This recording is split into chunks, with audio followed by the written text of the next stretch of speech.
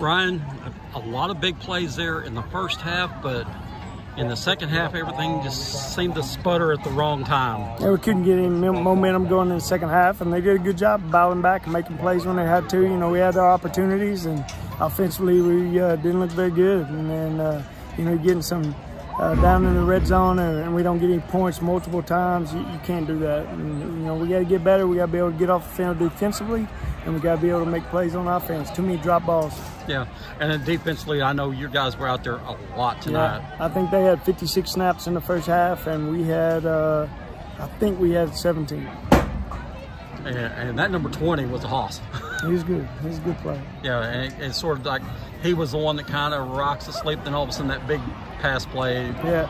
Not only into the first half, but then the go-ahead score. Yeah, the one in the first half, our corner caught a cramp and fell down. So definitely, we got to work on getting in shape. I promise you that.